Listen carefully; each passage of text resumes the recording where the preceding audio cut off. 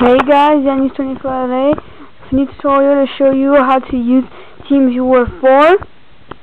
So for the people who don't know what TeamViewer 4 exactly, so TeamViewer 4 is a software created so that you can help other people out via internet. So what it means is like you have a friend who has a virus on his computer, for example, and so time to download this program that you can get for free at download.com, which I'm going to show you how to, right now how to get it. And then what you're going to do is that then you're going to ask him his IP address, and you give him your IP address. Then you ask him for his password that he has for the session, kind of, if you want.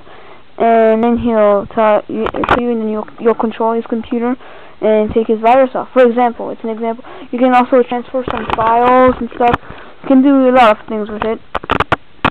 And so yeah, so guys, it's not hacking at all. So if you like, oh yeah, I'm controlling the computer, I'm hacking it, it's you're screwing it.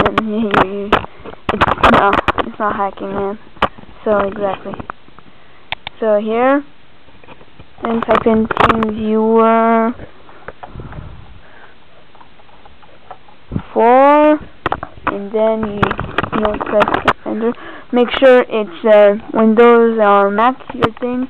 Make sure it's set on the right thing. Then download it right here. Click download now. Okay, I'm done with this. Apparently I'm done, yes, with internet.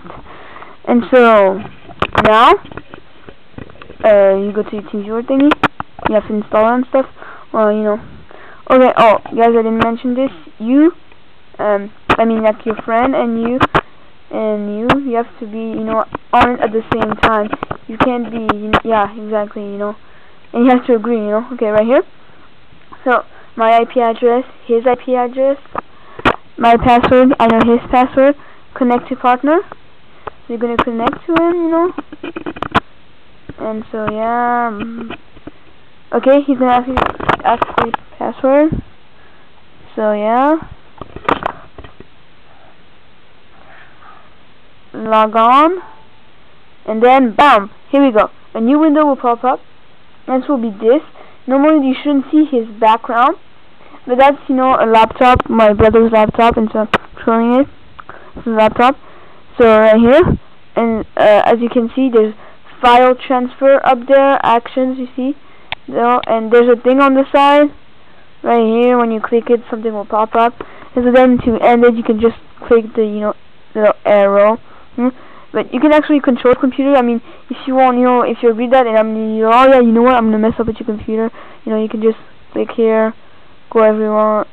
It'll be really slow, and there's no background, cause it's useless, kind of. So yeah, okay, guys, that's pretty much it. So thanks for watching, guys. Please check out my YouTube channel. Request videos. Email me at yannis24@owl.com. And thanks for watching. Please rate and comment and subscribe on this video. Thanks for watching.